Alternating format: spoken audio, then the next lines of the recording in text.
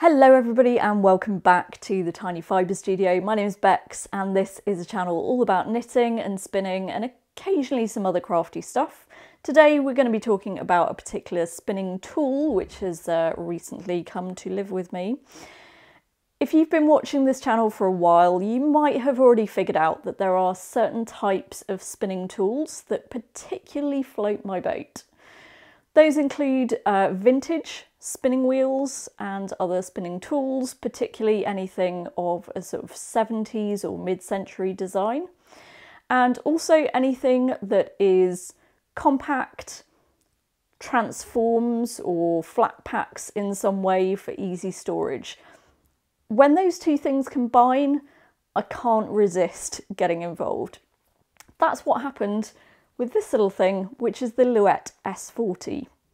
Now this is otherwise known as the Hatbox wheel, the suitcase wheel, the mini Louet. It's got a few different nicknames. Its official name is the S40 and it was first released in the late 1970s. I've seen 77 and 79 as being the years when it was first released, so take your pick of those two. And production continued through until 1994 when it was discontinued.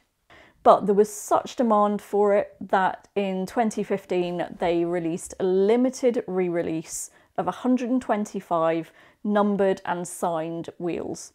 So it'll be pretty obvious if you've got one of the later re-releases, because those had a number out of 125 and also Jan Louet's signature on them as well. So it's really obvious if you've got a re-released version. But my understanding is that they tried to keep everything as similar as possible, except where the original parts either weren't available anymore or where there was a better alternative. Most Louets have a number on the underside of the treadle, and that denotes the year and the month of the manufacture.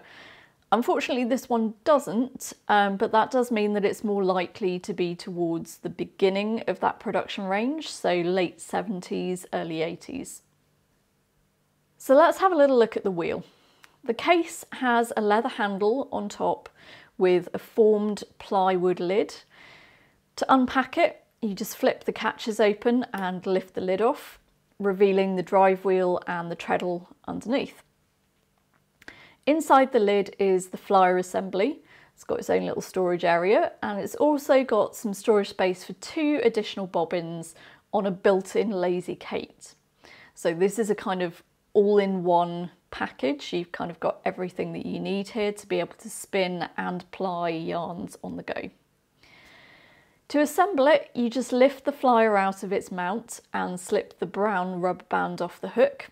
And then on the side of the drive wheel, you loop that rubber band over this little screw head and then locate the two flyer pins into the black holes. And that's it. You might have noticed that we haven't talked about a drive band yet, and that's because there kind of isn't one. Sort of, or at least not one that remotely resembles anything that you're probably thinking of as a drive band. And that's because this is a wheel that uses something called either direct drive or friction drive. And that means that this little black band around the edge of the flyer is actually the drive band. And that is driven by just rubbing against the side of the drive wheel. The wheel turning towards you is clockwise and away from you is anti-clockwise. So if you're struggling to get your head around this, it's easiest to think about it from the flyer side rather than from the treadle side. The direct drive system makes for very easy assembly, but it does mean that in this case there's only one ratio, and that ratio is slow. It's about 3.5 to 1. Which is really slow, even on wheels that are designed for making pretty chunky yarns. Even that would still be considered quite slow. So if you want more twist, you'd better be prepared to treadle quite quickly. The flyer has a huge delta orifice, and the yarn then also has to pass through this little hole before it gets onto the bobbin. So the delta orifice kind of looks like it should be amazing for really massive art yarns, but it's got to get through that little hole onto the bobbin, and also the bobbins aren't massive either, so it's probably not a great option for art yarn unless you want to produce very small quantities.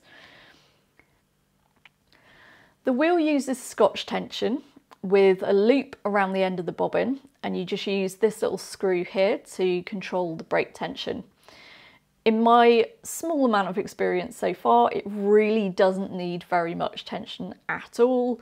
Again, because you're going quite slowly and it will take a while to build up twist, you don't really want that yarn being pulled out of your hands too quickly. To change the bobbin, all you need to do is just unscrew this little black knob at the base of the bobbin there, and then you'll find that the front of the flyer and the flyer shaft come out. The flyer shaft is actually connected to the flyer arms by a sealed bearing, so it's got a very smooth motion to it. And then obviously you can change your bobbin over, pop it back onto the flyer shaft. Flyer shaft goes back into that little hole on the triangular section, and you just tighten up that knob again and just make sure that the break band is looped back around the end of the bobbin. When you're ready to disassemble, you just take the flyer pins out of their holes, lift the brown rubber band off the screw head, pop that back into its storage place in the lid of the box, pop the lid on, flip the catches, off you go. There are a couple of things that I need to fix on this wheel to get it running kind of 100%. The first thing, and probably the most important, is that right now, occasionally when you're treadling, the drive wheel will actually hit the triangular upright. That isn't because the wheel is warped. The wheel is made of plywood, so it'd be very rare for it to warp unless it got wet or something like that. But there is something to do with the actual axle assembly that's going on there that's making it impact against the wheel. So I need to sort that out. I also need to fix the flyer arm. Now the flyer arm right now is a bit of a mess, and I can kind of understand why, because when these wheels were originally released, they had 4 flyer hooks, and from what I've read, those hooks were not optimally positioned, in a lot of people's opinions, to be able to fill the bobbin evenly. So people would just add additional flyer hooks.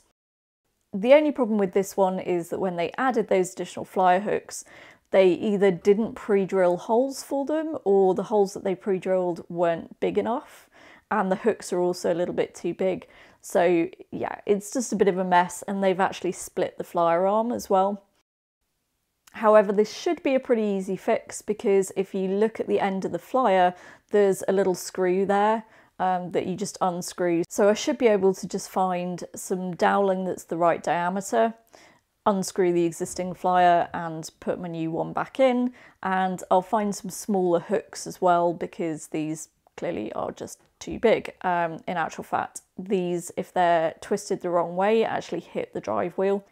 The other thing that I need to do is a repair to the lazy Kate on the inside of the lid.